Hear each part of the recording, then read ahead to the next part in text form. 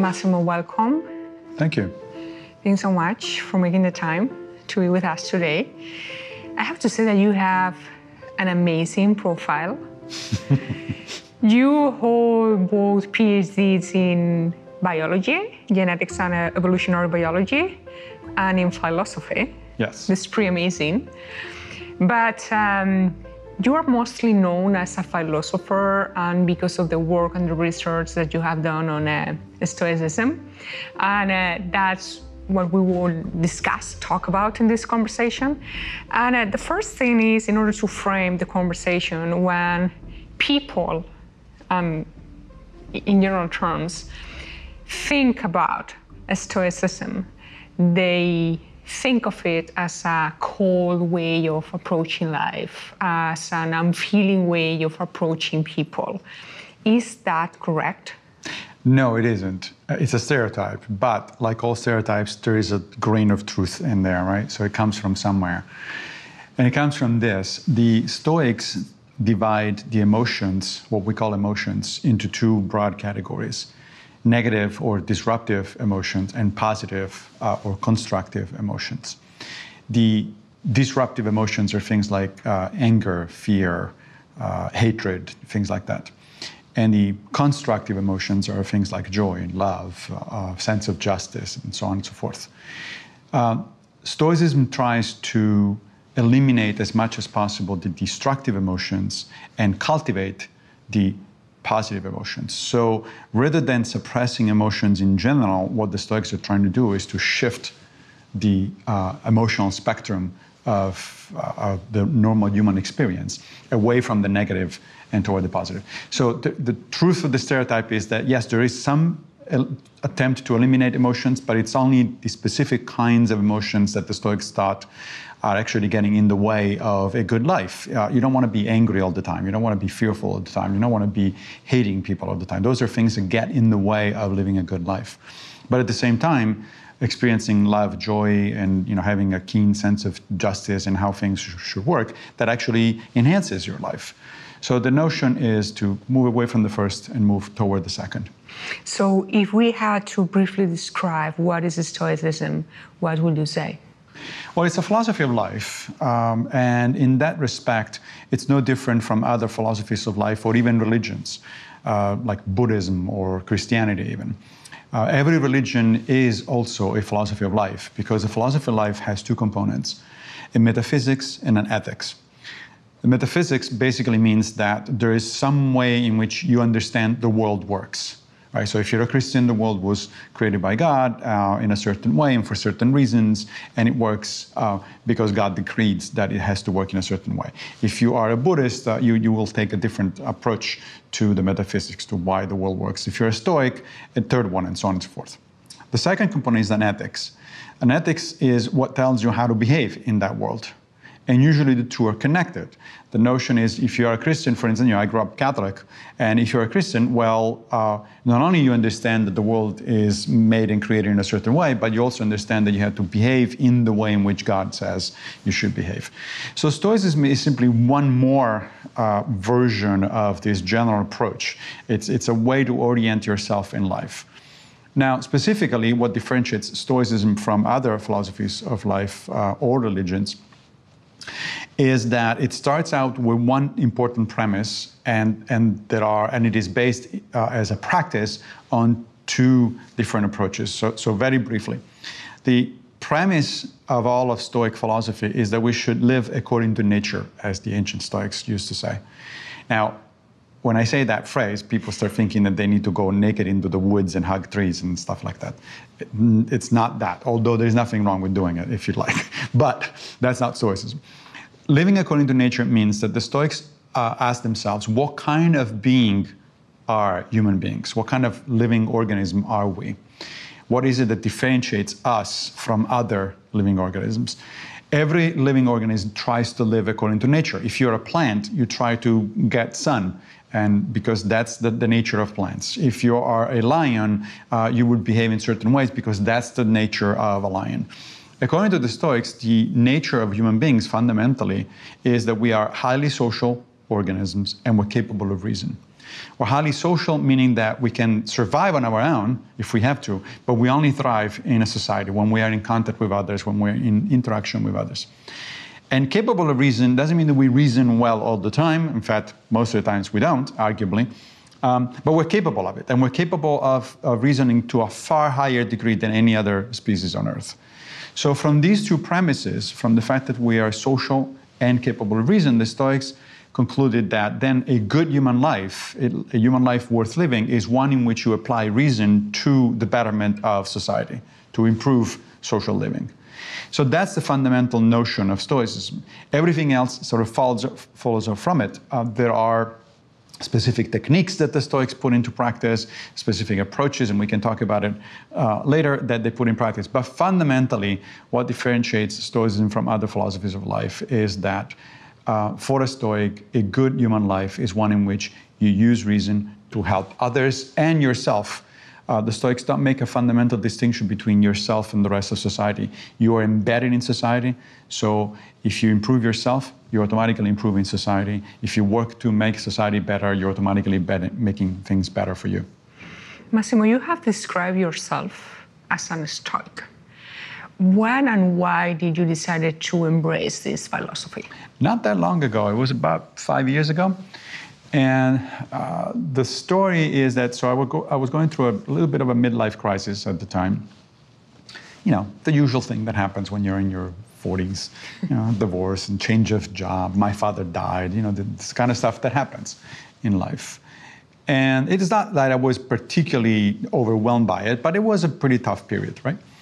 And so that was also the time when I started studying philosophy seriously. So I was a practicing scientist, an evolutionary biologist, and I was going back to graduate school and get my PhD in philosophy. So now you cannot start studying philosophy even at a graduate level, you know, sort of very technical philosophy, without really running into more broad issues such as the meaning of life and, you know, ethics and how you're going to live your life. So that, the fact that I was going through a personal crisis and at the same time studying philosophy sort of made me think that maybe that there were some general ways of answering questions, some general way of thinking that was going to be useful. When I started looking into it, it seemed clear to me that the best candidate, for me at least, was something that in philosophy is called virtue ethics. Virtue ethics is an approach to living your life that basically tells you that you should be focusing on improving your character, essentially. That's a basic idea. Now, when you start studying virtue ethics, you have a number of options, however, because in ancient Greece and Rome, there were a number of virtue ethical schools. The most famous one is the Aristotelian one. So you start with Aristotle. And I read Aristotle, and I thought, oh, that's interesting. The guy's saying some very interesting things. But there wasn't that much in the way of practical application. I didn't really have a clear idea of how do you translate Aristotle's ideas into a day-to-day life. How is that going to help me with dealing with the grief from losing my father, for instance? It's like, nah. The second stop usually is Epicurus. Epicureanism is another kind of virtue ethical philosophy. And Epicureanism is very interesting because it puts an emphasis on friendship and relationships. The problem with Epicureanism is that the goal of an Epicurean is to minimize pain in life. I know we normally think of Epicureans as people, you know, into sex, drugs, and rock and roll, but that wasn't really the case. It's true that Epicureans thought that pleasure is important for human beings, but fundamentally, what they were trying to do is to avoid pain, both mental and physical pain. And so Epicurus said that in order to do that, you should not engage politically or socially with the world, because as we all know, social and political involvement does cause pain. And I thought, well, that's interesting, but that's not for me. I can't live, life to me is not meaningful unless you do have a social and political involvement. So I was in that ballpark. I figured that virtue ethics was somewhere where a good answer for me might come, but it wasn't Aristotle and it wasn't Epicurus. And then one day, on Twitter, of all places, I see a thing that says, help us celebrate Stoic Week. And I thought, what the hell is Stoic Week? And why is anybody celebrating the Stoics? I had a vague recollection of that the Stoics were also into virtue ethics. They were yet another school of virtue ethics. And I read Marcus Aurelius when I was in school.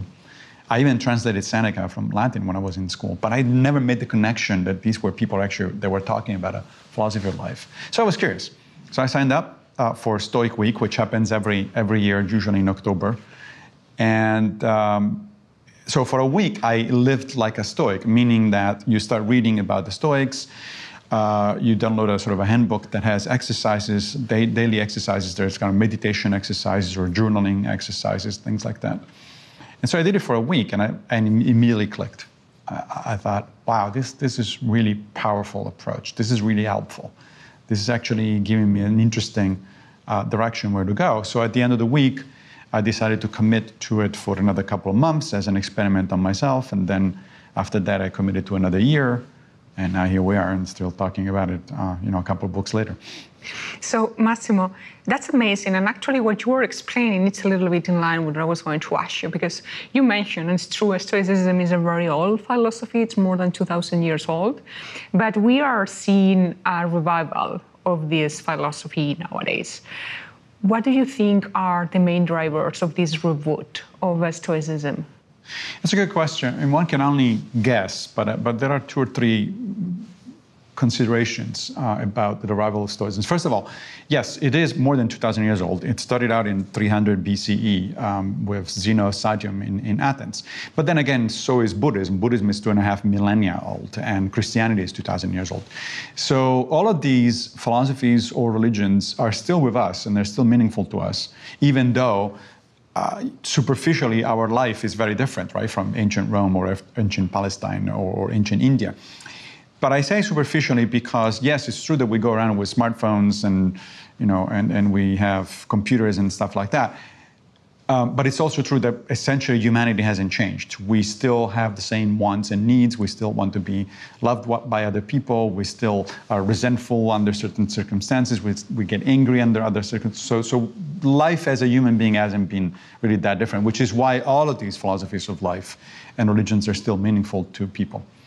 But Stoicism in particular, the last sort of formal Stoic school that we know of is that of Epictetus, who lived in the 2nd century of the current era. So by the 3rd century, Stoicism kind of died down as a formal philosophy.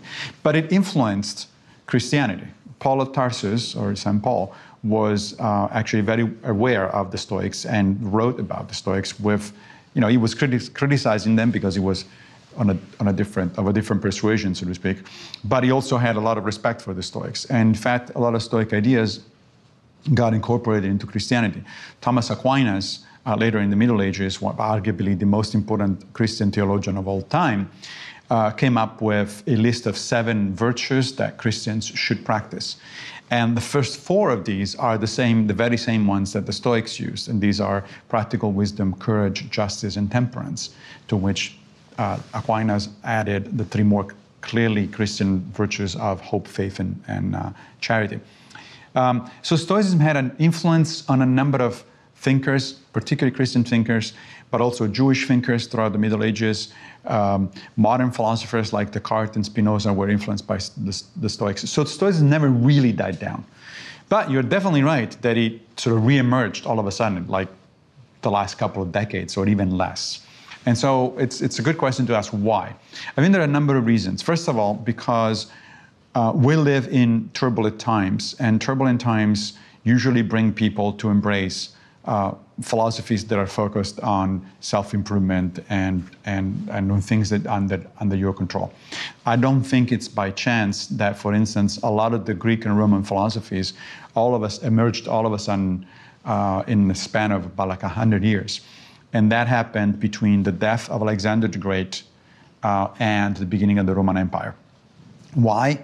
Because those were moments in history where the Mediterranean world was in complete upheaval. Things were changing dramatically, empires were collapsing, people's lives were turned upside down, and people had no idea how to deal with this. So that's probably one reason then these philosophies came about. The same can be said for Buddhism in ancient India, same kind of cultural, historical background. The same can be said for Confucianism in China. Now, today, we live yet again in a situation where, there's global climate change. There is possibility of nuclear Armageddon. There is radical political changes happening without really much that we can do to actually control these things. So one of the reasons I think why Stoicism is becoming popular again is because it is the kind of philosophy that helps you focus on what's under your control. And that's helpful to reduce stress and to feel like you're actually living a life that makes some sense.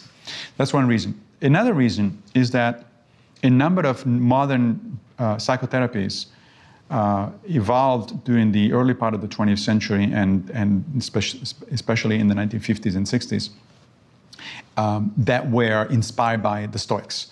The most obvious one is cognitive behavioral therapy, which is a major type of psychotherapy these days. It's evidence-based, as they say. In other words, there is empirical evidence that it actually works. Well, psychotherapy started out in the late cognitive behavioral therapy started out in the late 1950s or early 60s, and two of the founders of CBT, as it's called, actually were directly inspired by the Stoics. They read Epictetus and Marcus Aurelius and Seneca, and they thought, wow, these guys actually have come up with really interesting ideas that can be systematized, that can be applied empirically to actually make people's lives better. And since CBT has become the most popular kind of psychotherapy, I think that has helped sort of a revival of Stoicism, because there is essentially a scientific empirical basis to some of the things that the Stoics were saying and suggesting. And then the third reason, I think, is because a number of individuals, especially in the last 2 or 3 decades, have actually made a concerted effort to bring Stoicism back. The first one was Pierre Hadot, who was a classicist in France, who wrote 2 or 3 books that were very popular in the early 90s, one of which is The Inner Citadel, which is a book on Marcus Aurelius' meditations. And Hadot was adamant that he was doing this not because he was interested in sort of ancient philosophy for its own sake, but because he was interested in philosophy as a way of life, to bring back this notion that the ancient Greeks and Romans had, that philosophy isn't academic exercise, or at least it's not only an academic exercise. It's actually something you need to live day to day. Pierre Hadot, in turn, influenced a number of other people, and a few years ago, a group of psychotherapists, cognitive behavioral therapists, philosophers, classic scholars, and assorted others started this thing that I referred to earlier, Stoic Week, and as well as an annual conference, Stoicon, which is now in its 5th or 6th, I think, year. And it became very popular. Immediately, the press started covering it. Stoicism has appeared everywhere in New York Times, Washington Post, international newspapers and magazines, because people are responding. Just to give you an example, there is a major Facebook page devoted to Stoicism. There are several, but one of them is fairly large. And just a couple of years ago, it was already impressive, but it was about 30,000 people. I checked this morning before coming here, and it's already 55,000 people. That's a large number of people interested in what you would think it's an arcane philosophy. I mean, I can understand, Massimo, that because of these, as you said, uncertain times that we live in, people try to, let's say, find references or ways of living that make things easier, or try to minimize how much we get anxious about things that we cannot control. But what I see is a trend to take that into an extreme, and let me frame it. Especially in places like Silicon Valley, we are seeing all these CEOs, multi-million people with tons of money, that actually they are proud of showing up to everybody how much they suffer by taking cold showers early in the morning, by starving for long periods of time, by isolating themselves from any human contact for several days. So why this virtue of showing suffering to other people? No, you're right. That is an extreme. And in fact, not only it's an extreme, but it's really not Stoicism, even though these people claim that they're doing Stoicism. I refer to it as Stoicism with a dollar sign. which is clearly not the original thing. So first of all, yes, this is happening, but again, it's not typical just of Stoicism, right? There's the Buddhism has a similar problem with mindfulness, with this notion that mindfulness is now becoming a highly marketable thing that can solve every problem you can imagine. So Buddhism's got that problem. Christianity's got a similar problem. There's such a thing as the prosperity gospels, where people use the gospels in order to become wealthy and make money. Look, any good idea can be turned into a really bad one if you either misunderstand it or you use it for purposes that it was not designed for, right? In the specific case of Silicon Valley Stoicism sort of approach, here's what the problem is. So Stoicism is both a philosophy of life and a set of techniques. Okay? As a philosophy of life, it tells you that you should be living, as I said earlier, according to nature, meaning using your mind in order, your reasoning abilities in order to improve social living, which means life for others mostly. But it's also a set of techniques. There are things like, subjecting yourself to mild self-deprivation exercises in order to, which are meant, for instance, fasting or the cold showers and that sort of stuff. But those are meant as exercises in thankfulness. Those are meant to remind you that you should be thankful of the fact that you have hot water whenever you want, or that you should be thankful that you have a meal every time that you have it, that you want it, and so on and so forth. So those are techniques. Journaling, writing down your thoughts into a journal every day with specific questions in mind about how did you behave today in terms of the four cardinal virtues of Stoicism. Those are techniques. Now, the techniques can be decoupled from the philosophy. And they can be decoupled in a good way or in a not so good way. So I mentioned cognitive behavioral therapy. Cognitive behavioral therapy does use a number of techniques that were developed by the Stoics, but it's not a philosophy of life. You don't go to therapy because you say, well, I want to know how to live my life. You go to therapy because you have a specific problem. You have a particular phobia, or you suffer from depression, or whatever it is, right? Those techniques are useful. They're efficacious for those specific problems, but you're not practicing a philosophy, you're just doing therapy. So the problem with the Silicon Valley sort of Stoicism is that they focus on the techniques, and then they claim that that's the Stoic philosophy. But it isn't, because the Stoics were very clear about the fact that a lot of wealth is actually not a good thing. Because first of all, it distracts you from other things. If your major goal in life is to become wealthy, you're already missing the boat as far as the Stoics are concerned. Your major goal in life should be to be helpful to the human cosmopolis, as they call it, to the human sort of general society. So those two are at odds already. And so if your goal is to become wealthy or rich or famous or powerful or whatever it is, you're really missing the point. That's not what Stoicism is about. I try to educate these people to my best, and sometimes you succeed, sometimes you don't. That's one of the things that is not under your control, and so you just accept it for what it is.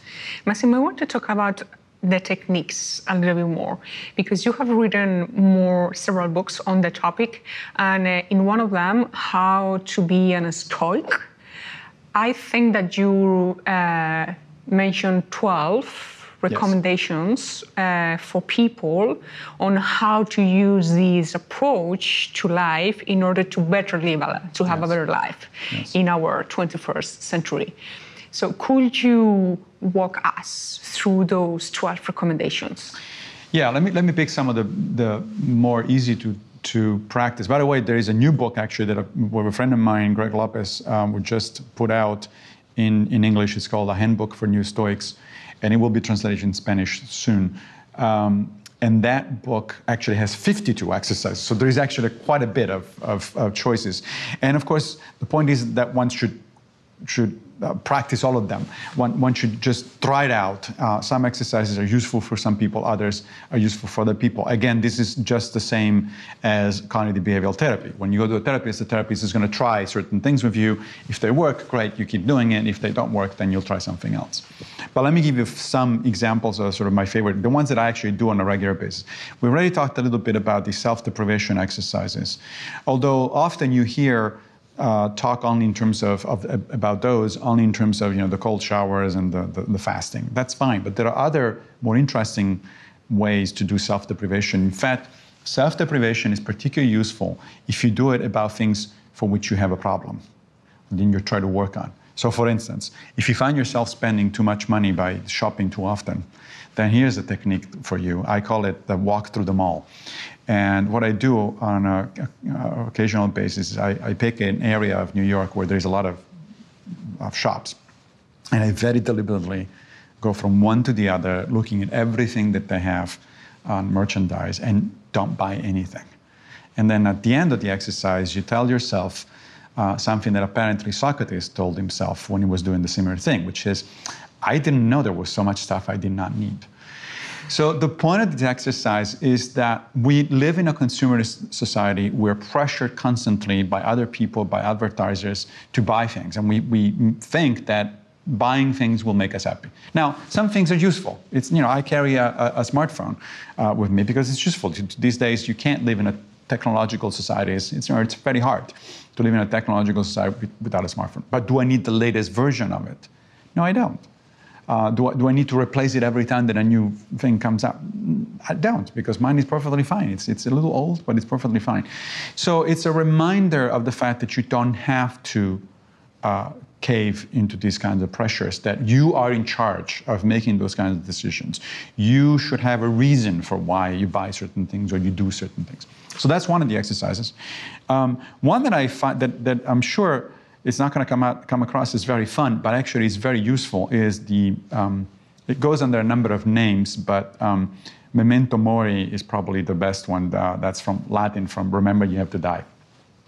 If there is one thing nobody wants to talk about, especially in 21st century America and probably many other Western countries, is death.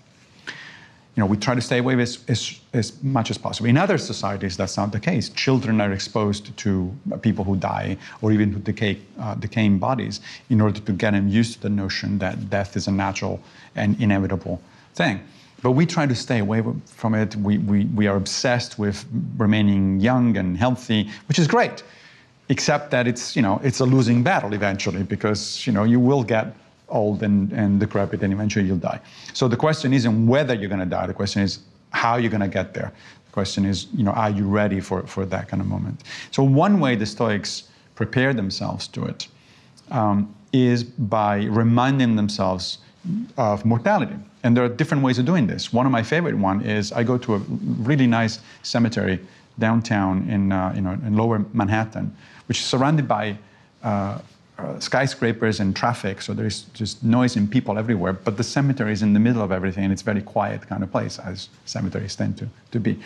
So what I do is I just take a nice leisurely walk. I read the names and the dates on the tombstones, and I remind myself that everyone, including me, of course, is eventually going to be in that state. Now, why would you want to do that, right? It's like, isn't that depressing or something like that? I don't find it depressing, because what I find actually, it's energizing.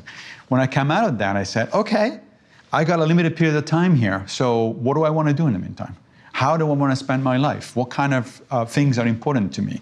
How should I not waste the time that I have? I don't know how much time I have. I could die, in a few decades, in a few years, tomorrow, who knows? And the question then becomes, well, what would you want to do in the meantime? How do you want to spend your life? How do you want to get to your deathbed looking back and say, that was actually a pretty well spent life? So I think that's a very useful exercise.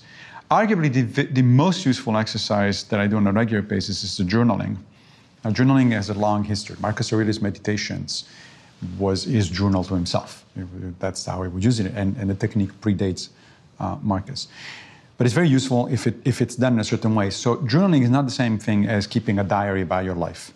You don't write down, today I went to the beach, or something like that. That's not relevant as far as the Stoics are concerned. Great for you that you went to the beach, but it's not.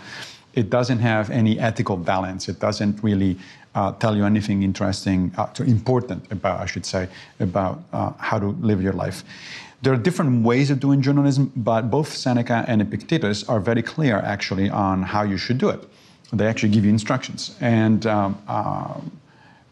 my favorite way of doing it follows actually Seneca, where he says that before going to bed, when things are quiet in the house, you find a quiet corner for a minute, and you ask yourself 3 questions. And I do it in writing, so I actually write this thing down. The first question is, what did I do wrong today? The second one is, what did I do right? The third one is, what could I do differently? So the first question, what did I do wrong, is not to, flog yourself on the back and say, oh, I've done bad things. It's to learn from your experiences, right?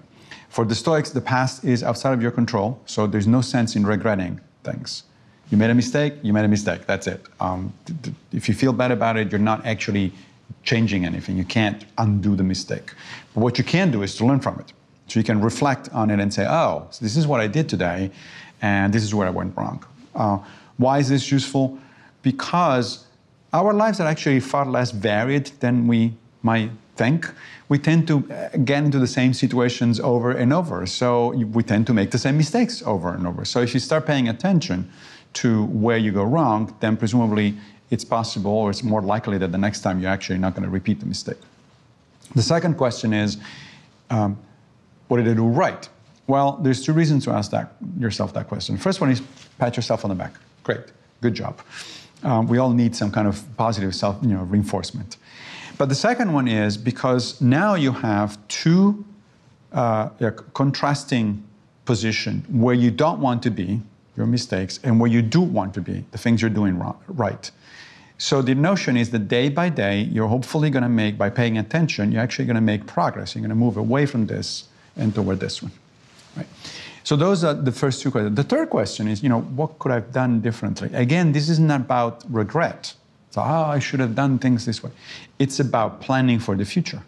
It's like, so I made a mistake. Well, under similar circumstances in the future, how can I possibly act better? For instance, I'm a teacher, so maybe one of my colleagues or one of my students was got on my nerves today, and I kind of reacted with harsh words. Well, that was not a good thing to do. What can I do better in the future? Well, I know I should expect that sometimes that kind of stuff happens. And if I expect it, I can actually, react in a more positive way. I can say, well, this guy's been, he's under stress, or he's not understanding what I'm saying, so let me try to explain it better instead of getting upset. Getting upset doesn't, and responding, with anger doesn't actually help anybody. Nobody's ever responded well to anger. So if you know ahead of time, if you reflect on strategies that you might employ to react better to a particular situation, that's helpful. So that's a major technique that, in Stoicism. Another one of my favorite has to do with what the Stoics call the view from above. The view from above is a way basically to put things in perspective. We tend to be caught up in the moment and think that whatever it is that is happening to us and it's not good, it's a catastrophe. It's like, oh, this is horrible. This is such a thing. How can it possibly be happening to me, right? And I'm talking even minor things. I mean, like, oh, the subway is delayed by 10 minutes. Oh, that's impossible. How can I possibly live with the subway? Well, you can, as it turns out. It's not that difficult. And it happens all the time. So why are you surprised that the subway is late by 10 minutes? In fact, you should be happy that it's only 10 minutes, right? The view from above is a way to remind yourself of putting things in perspective. First of all, this is also a technique that is actually used in cognitive behavioral therapy. The therapists call it catastrophizing. So when they turn into a verb, when we make everything into a catastrophe, we're actually imposing a value judgment on things that are really not that bad. And so we convince ourselves that they are really bad. And by convincing ourselves that they're bad, we get even more upset. And this goes into a spiral that makes us angry and so on. Instead, you can just think of it in a different way. You can say, well, so let's take the broad perspective here for a minute. I'm complaining about the fact that the subways are 10 minutes late. Then again, I also am one of the few lucky living human beings that actually has a subway in the entire history of humanity. For most of the time, people had to walk somewhere or take a horse if they were lucky enough to have a horse. I, on the other hand, can zip up and down Manhattan and Brooklyn in less than an hour through this amazing thing that goes underground. And that works after all most of the time. So putting things in perspective helps you dealing with whatever situation it is. Like you remind yourself that actually things in the broad schemes of things are not that bad. Or let's say something bad happens to you. You know, a friend of yours is you know, you're having a difficult relationship, and this is an important friendship, so you suffer as a result. Well, you can remind yourself of the fact that this happens to other people. It's not just you. It's not that the universe somehow has turned against you. This is a normal occurrence. People break up, friends leave you, things change. Change, in fact, Marcus Aurelius kept telling himself, is the only constant in life. Everything changes if you wait long enough. Now, that doesn't mean that your friend leaving you or having a problem with a relationship is not important, is not a problem. It is a problem. But once you put it into perspective, you can say, well, let's see if I can address the problem in a sort of a constructive, positive way. And if I can't, it's definitely not the end of the world. Relationships do end, both with partners and friends and so on and so forth. That sometimes happens, and it's not a catastrophe. You'll survive. You're okay. You're going to be okay. There are going to be other people. You have other friends. You're going to be having other relations. So putting things in perspective from this sort of view from above, it's called a view from above because typically the notion is that you should look at yourself as if from a camera, from a distant perspective, so that you put things into a more normal, more reasonable, more wide way of looking at things. Massimo, one of the things about Stoicism that surprised me the most was, I think you said this, correct me if I'm wrong, that nobody does wrong things on purpose. Right. That evil comes out of ignorance. Right. And I would like you to elaborate on that idea. Yeah, it's an idea that every time that I put it forth, somebody gets really upset. And the first thing they say, oh, what do you mean that Hitler was not evil? Because typically the obvious example of evil is Hitler. Okay, so here's exactly what the Stoics meant. That phrase actually comes from Socrates. The only evil is ignorance. However, if you actually look at the Greek word that was used by Plato when he was sort of reporting Socrates' words, the word is amatia, and amatia doesn't actually translate as ignorance. It translates literally as unwisdom, lack of wisdom. So people do bad things because of lack of wisdom. Not ignorance in the sense that they don't know what they're doing, not ignorance in the sense that they didn't go to college or anything like that. It's lack of knowledge of what is the right thing to do. Right? Wisdom, after all, is one definition of wisdom, at least, is that it is knowledge of what is the right thing to do and what is not the right thing to do. Now, even with that explanation, a lot of people are not happy, and they say, "Oh, what are you telling me that Hitler was unwise? No, he was just evil." Well, think about it this way. Most people, I would say almost everybody, that does bad things, they don't actually think that they're doing bad things. The cartoonish version of the evil person who goes gets up in the morning, goes in the mirror and says, "Whoa, what kind of evil thing can I do today?" That's Disney. That's cartoonish. Nobody does that, probably not even Hitler. We know a lot about Hitler, in fact, because he wrote what he was thinking, and because we have a lot of documents and letters and testimony from other people. He thought he was right. He thought that the German nation had been mistreated after World War I, and that's true, incidentally. Every historian would recognize that. He thought that somehow the major culprit was the Jewish population. That he was wrong on that one, but he thought he had reasons to do certain things. He thought he was doing good by the German people by trying to solve problems in a certain way. Now, was he horribly mistaken? Yes. There's no question he was horribly mistaken, right? Should have been taken out of commission? Absolutely. That he should have been taken out of commission as soon as possible. Should we have fought World War II against the Nazi? Absolutely. There's no question. But if we, even when we're considering that level of bad stuff, if we just say, oh, that's evil, in a sense, that's refusing to understand. If you don't understand why people do that kind of bad thing, you're likely not to get it the next time also, and to make the same mistake over and over. When New York was attacked on 9/11, President Bush famously said, they hate us because of our freedom. No, they don't.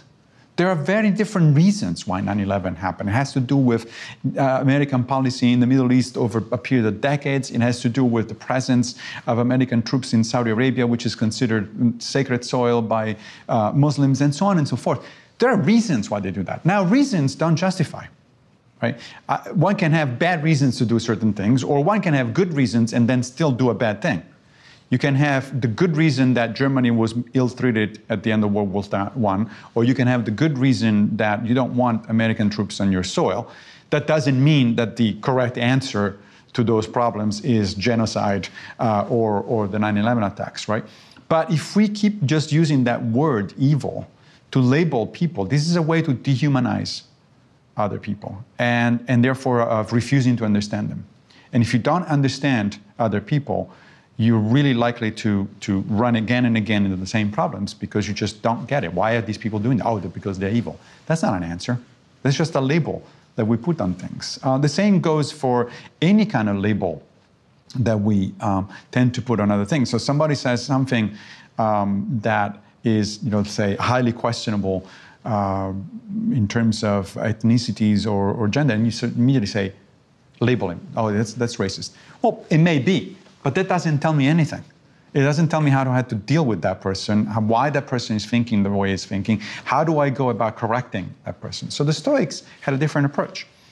Marcus Aurelius basically said, look, you only have two choices with people who do bad things. You either teach them or put up with them. The first option is to teach them. You have to try to explain things to people. You have to try to make them see that what they're doing is not the right way to go about it.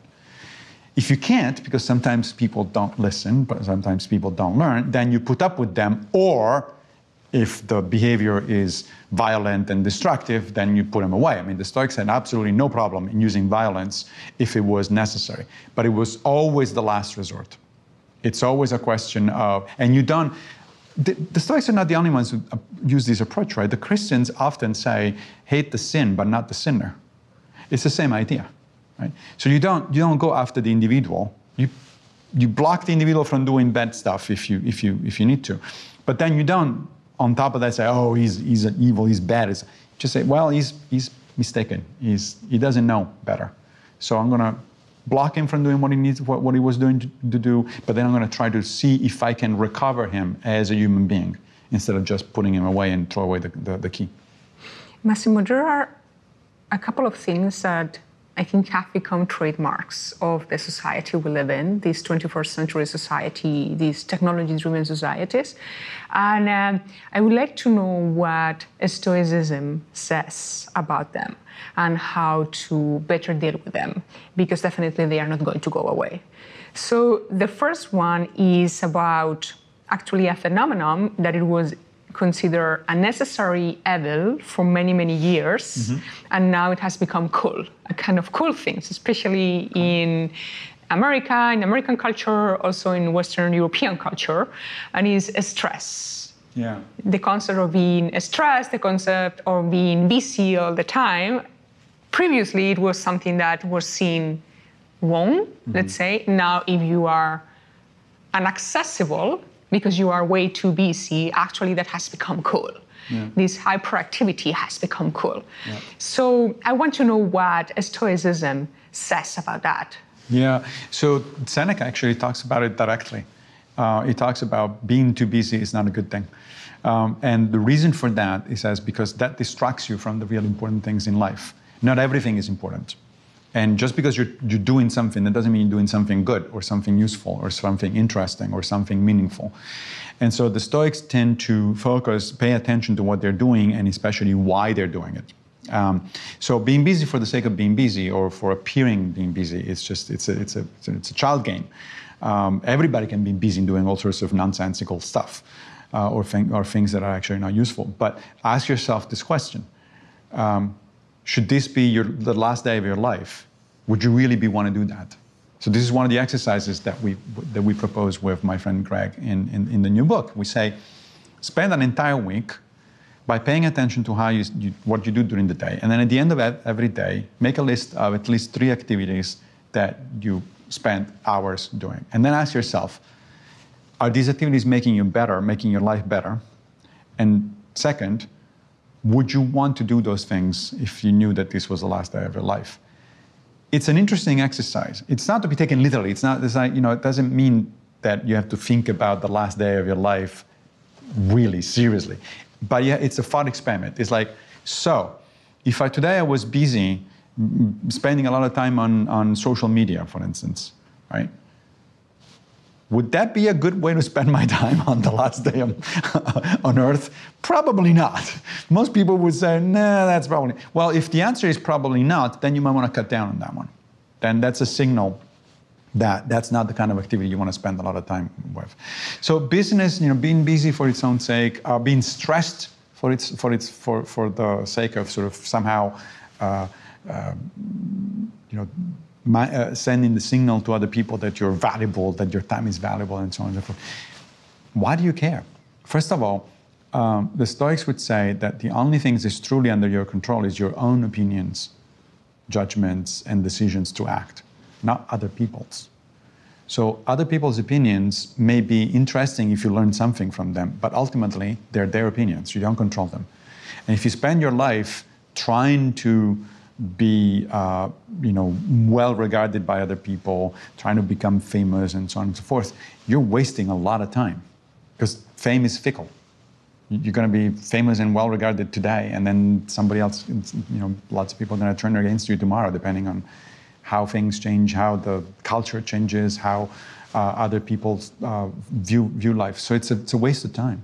You should be focusing on what is actually important for you, and you should be asking yourself, why is this thing important for me? What am I doing? Or why am I doing it?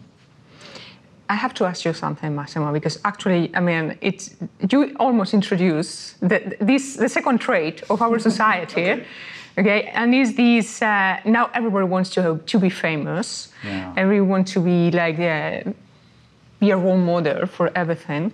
And actually there is a new tool, modern tool, that now pervades society with social media, right, that actually has become also a source of constant stimuli, not always good. Yeah. And I want also to know your opinion and what Stoicism says about that. Yeah, so that's the other thing. Depends on, so social media are tools, right? And like every tool, you can use it properly or not.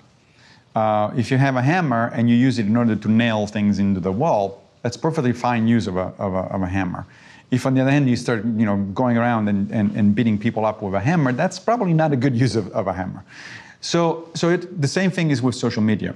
I use social media quite a bit, but I tend to use them for two main reasons. One, to keep in touch with my family overseas, because most of my family is in Italy, and I live in New York, so it's difficult to keep in touch. So it's nice to, see pictures or videos of my nephew and niece, for instance, and things like that. But I do realize that is family time, and so it should be limited.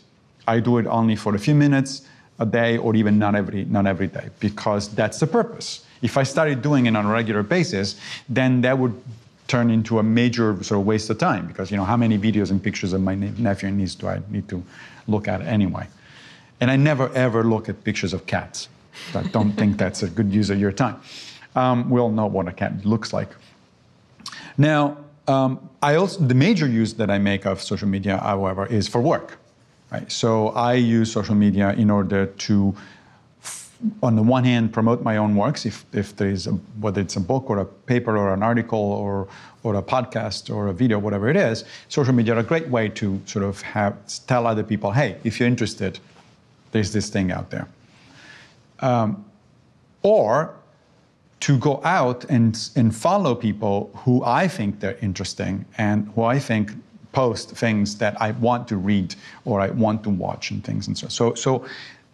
But even that, again, it's a work-related application that has its limits. I don't do it several hours a day, because then if I did it several hours a day, then that's time that I actually should be spending actually reading books or papers or actually watching videos or listening to podcasts. And if I keep being on social media, it becomes a waste of time. So what the Stoic would say is that two things. First of all, every tool is just a tool, so it's up to you to use it properly or improperly, right? The tool isn't going to tell you how to use it. Epictetus' Discourses starts out with this interesting sentence by Epictetus. He says, so you got some money. What are you going to do with it? The money isn't going to tell you. Because money is also a tool, right? We don't accumulate money just for the sake of accumulating money. There's no point in that. You want money because you want to do other things with it. You want to buy a house, you want to buy a car, you want to do this or go on a vacation, whatever it is. You don't get money for its own sake. But how to properly use money is not something that comes out of the money itself. It's your own judgment, right? So the same goes with anything that we use in life, including social media. As far as fame is concerned, Marcus Aurelius goes over and over about this. Now remember, he was an emperor. So he was literally the most powerful person in the Roman world at the time. And he was sensitive to the fact that other people were using flattery to gain access to him or to gain benefits from him, right? And we have a pretty good evidence from independent sources that he always tried to be as fair as possible in his dealings with other people. But he was constantly under pressure of, so these people that were flattering him. And so in the Meditations, over and over, he writes down, he says, remember, Alexander the Great was a far more important king than you are, and yet he's dead. And the fact that he's famous doesn't do him any good. And in fact, lots of people become, caught up so much into the fame thing that they lose control of things and they lose touch of what is actually important to them. Again, ask yourself the question, if you want to get to the end of, you get to the end of your life and you look back, what sort of things are you going to be proud of? We actually have answers to that because psychologists have done research on what is on the mind of people that are about to die. And I guarantee you, it's not the number of followers on Twitter. Right? What is on the mind of people is, did I do something meaningful with my life? What about my love relations? What about my friends? Those are the things that actually are on people's minds, not how many followers on social media they have, or not even how much money they got, unless they actually use that money for something that was meaningful to make other people's lives better. So, Massimo, I would like to put an end to the interview, summing up everything that we have talked about, and also looking a little bit into the future. We started this conversation talking about how Stoicism is currently experiencing a revival, and how do you see that something that is here to stay is something that is going to be replaced by who knows what, another trend that will come? How do you see it evolving? Good question. Well, first of all, predicting the future is a fool's errand, so we need to be very careful about making predictions. Who knows how it's going to go? It's certainly possible that that Stoicism is now going through a wave of popularity, and then it will sort of subside, and something else will come up. That's certainly a possibility. However, the ideas themselves have survived for almost 2.5 millennia, so they're going to stay. At this point, if something lasts for that long, whether it is Stoicism or Buddhism or Christianity or Confucianism, it's probably going to stay a little bit longer. So I would say that the ideas are going to stay regardless of whether the popularity in the moment of the philosophy will wane or not. But at the same time, I don't see any reason why Stoicism couldn't become just as popular as, let's say, Buddhism with time. In fact, I think of Stoicism as the Western equivalent of Buddhism. The two philosophies are actually very similar from the point of view of the ethics. Their metaphysics is different. Their view of how the world works is different. But their ethics are actually very similar. And when I say this, people tend to be incredulous because they say, oh, but Stoicism is really tough. It's a demanding philosophy. And my response there is, well, every philosophy or religion is tough. It's not easy to be a good Christian. It's easy to say you're a Christian. Sure, everybody can do that. Or it's easy to say you're a Buddhist, but being a good Buddhist, actually practicing the Eightfold Path, it's not easy. Actually practicing what the Gospels say you should do, live your life in that way, that's not easy. So I don't think it's any different from Stoicism. And we already talked about the fact that some people do practice Stoicism in a way that Marcus Aurelius would probably not recognize as Stoicism. So I think there is every reason to think that the philosophy is here to stay. Its popularity in the moment may go up or down, that doesn't really matter. The thing is, if it is useful to people, and it looks like it is, I have a lot of testimonies from people that read my books or my articles, and they keep telling me that this has actually changed their life for the better, sometimes in dramatic ways, sometimes in more sort of mundane, day-to-day ways. It's a useful tool, it's a useful way of looking at life. It's not the only way. It may work for some people better than for other people. We don't know. We're actually doing some research about whether there are some personality types that respond better to Stoicism as opposed to other philosophies. But yeah, my guess, and also in a sense my hope, is that it is here to stay because it's a good thing. Massimo, thank you so much. It was a pleasure.